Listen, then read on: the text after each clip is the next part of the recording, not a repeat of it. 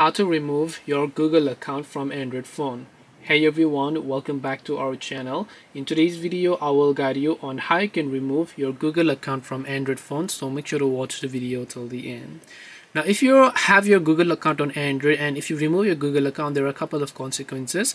First is you will not be able to use your Google Play Store if you happen to use them. So because your Play Store runs from Google account, and if you remove your Google account, you can't install apps.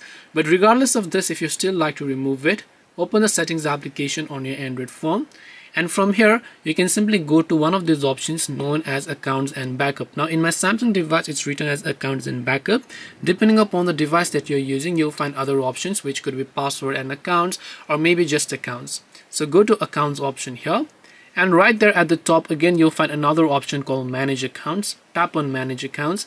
Here on this page, you'll be able to see all the sorts of accounts you've added, which also includes your Google account.